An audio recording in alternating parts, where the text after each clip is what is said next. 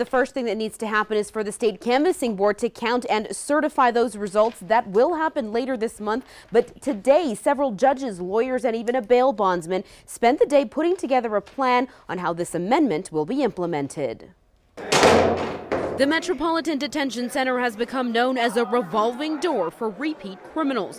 Residents and police say enough is enough, and now voters overwhelmingly passed an amendment to bring much-needed changes. The people who should be detained, should be locked up pending trial, will be now under this particular amendment. Under the new amendment, a judge can decide to keep violent suspected criminals behind bars with no bond if they're accused of a felony and they're proven to be a danger to the community. UNM Professor Leo Romero is part of a Supreme Court committee in charge of figuring out how this new amendment will be implemented. So we're going to be looking at procedures for where the hearing shall take place, the rights of the defendant at that hearing. Romero says this will finally give judges the authority they have needed for some time now to keep dangerous suspects from getting back out on the streets.